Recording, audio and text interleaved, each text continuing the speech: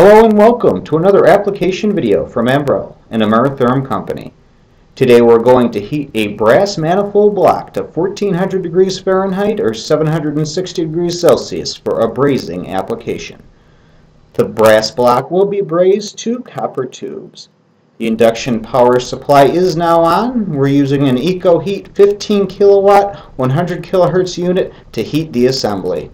Induction offers quick, consistent, efficient, repeatable results, which differentiates it from oven heating for this sort of process.